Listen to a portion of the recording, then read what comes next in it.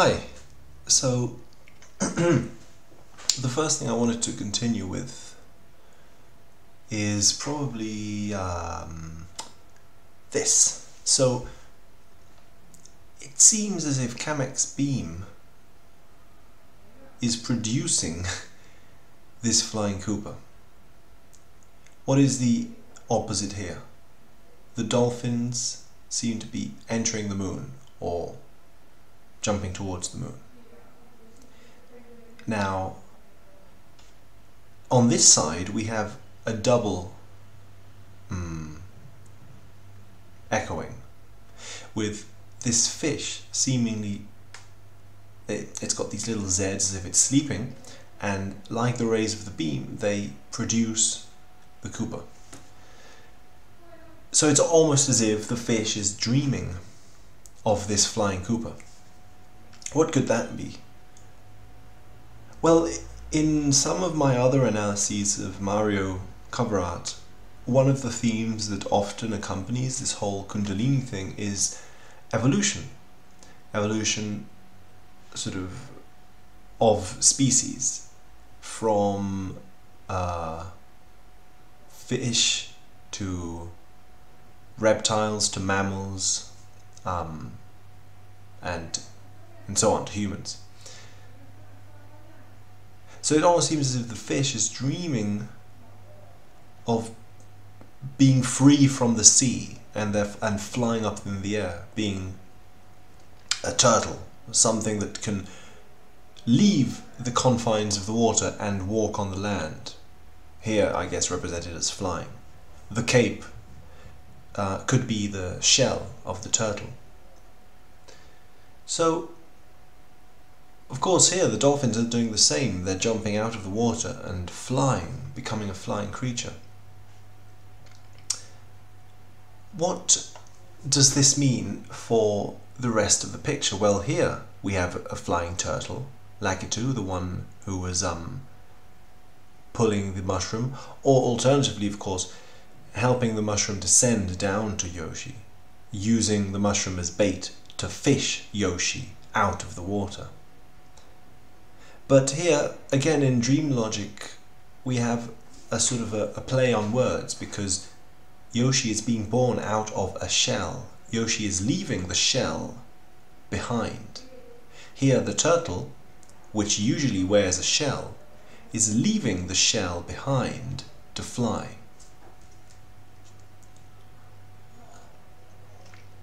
Okay, let's keep that in mind and move to another section of the image. Here, obscured by the letters, is clearly Bowser's face in the form of some sort of rocky island sticking out of the sea. And on this rocky island, again obscured by the letters, is clearly a castle. Excuse me. Excuse me. So, a fortress, Bowser's castle, and here this looks like a flag, a red flag, on top of the castle. Something seems to be happening here. I'm not sure what it is. It could be some sort of a explosion or something. It's hard to see. And a star here.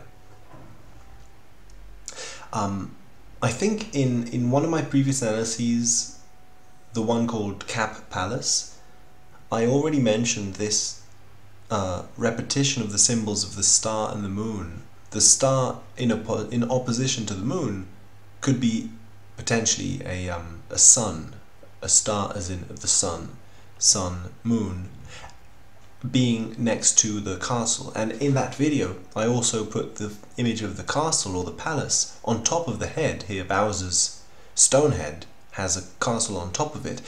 It's almost as if the castle is the cap, the hat of the head, and then eventually a red flag arising at the very top of this.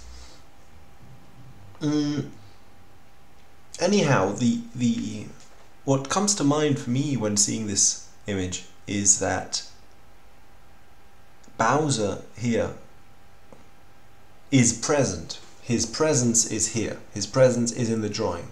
We have Mario, we have Bowser, we have the hero, we have the enemy.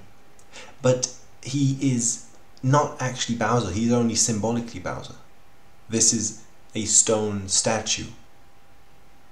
But what if that's what all that Bowser is? Maybe Bowser is a shell, as I think I've also explored in another video. This idea that Bowser is literally the shell of matter, and Mario being in some way the spark, the divine spark animating matter, where matter in itself isn't bad, but the clinging on to matter, clinging on to desires, like in a Zen kind of way, the whole thing of not letting life flow and stultifying it, sort of in thought, would be what this Bowser fortress could potentially be. The fortress of the ego, essentially. And yet, so anyway, too many things going on at once. We have Bowser as this fortress opposed to the other Cap Mushroom Island, and of course there seems to be a day and night motif here. So, okay.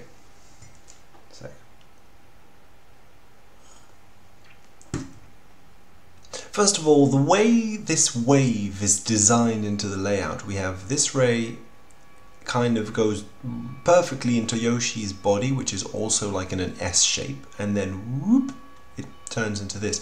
So it's dividing the globe almost exactly like a yin-yang. We have this part of the yin-yang and this part. This part being the darker, shadowy part, where Bowser is, and this part being the brighter side. This part having the moon, this part potentially being the sun. So we have the water globally representing the unconscious, but within the duality of the yin-yang, we could also have this bottom part being the unconscious and the top part being consciousness. So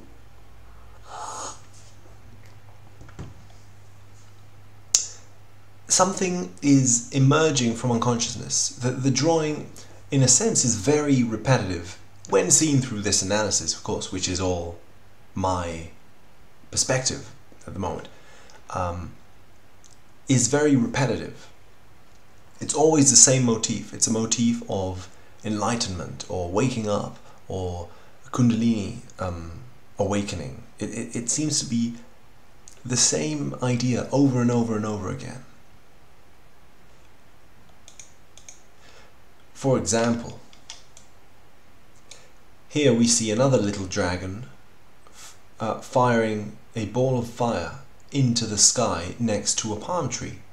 The palm tree is also mythologically related to the Kundalini experience, in that it is the crown opening up, the lotus flower opening up mythologically, and here the fire, the dragon, the Kundalini fire, ascending up.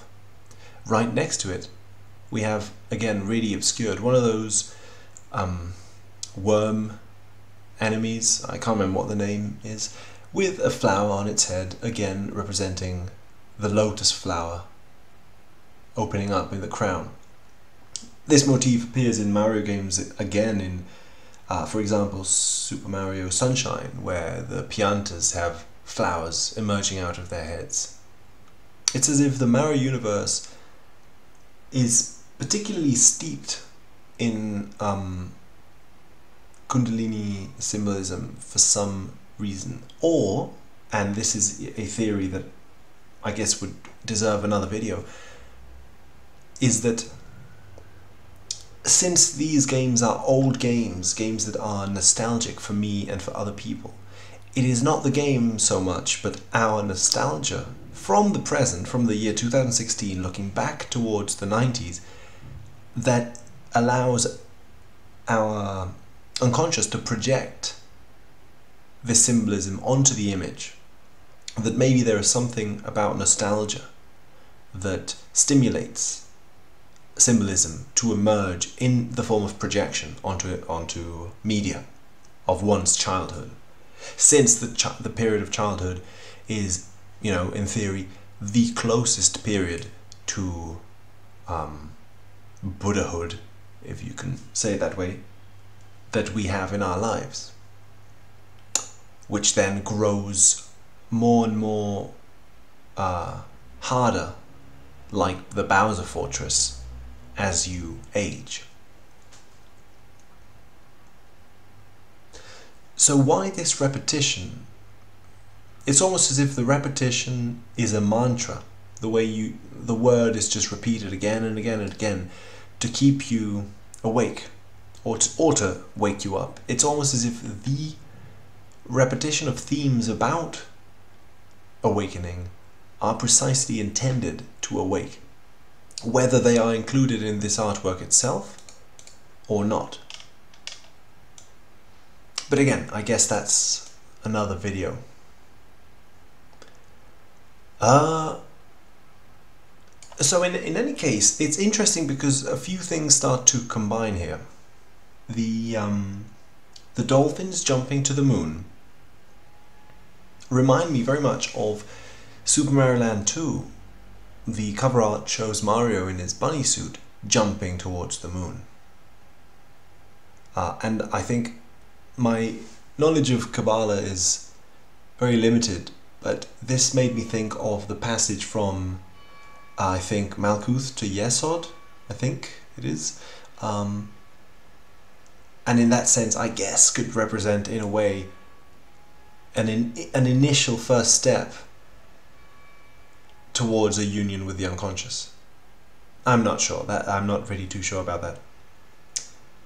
Oh, I did want to mention, though, that the red flag coming out of Bowser's castle seems to be coming out of his head like the flame rising up from the dragon, again Bowser being the dragon, and the red cap of Mario. This is like a triangle in a sense. So we're jumping to the moon. The moon being a mirror, maybe representing the reflection, entering into the world as reflection, or entering into an awareness of world as reflection. So why the fish?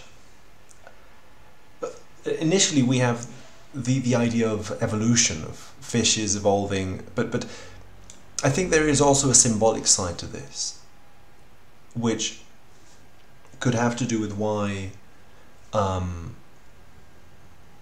the fish is is such a prominent figure in Christianity, for example, in Christian mysticism, or why Jonah is trapped in the whale, inside of a whale, in, again, the biblic fable, as being the whale itself, or the inside of the whale, representing itself the physical world.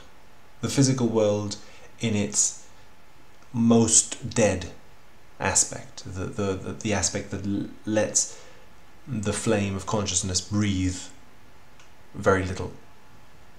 In that sense, being dreamt by a whale could also be you are literally inside the whale's dream, like in Zelda Link's Awakening, where you are inside the dream of a whale, which cracks open its egg.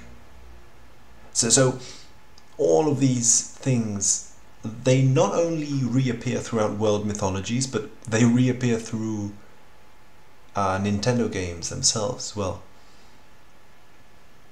In any case, I think I'm going to leave it at this for the time being. There are other elements which intrigue me. The bombs, of course, I've not mentioned at all. This guy I've not mentioned at all. I think his positioning is very interesting, right here at Yoshi's belly. But I'm going to leave it at that for the time being. One final thought though is this mountain with its little crown is another sort of crown symbolism. It's a crown of clouds. Anyhow, thanks for watching.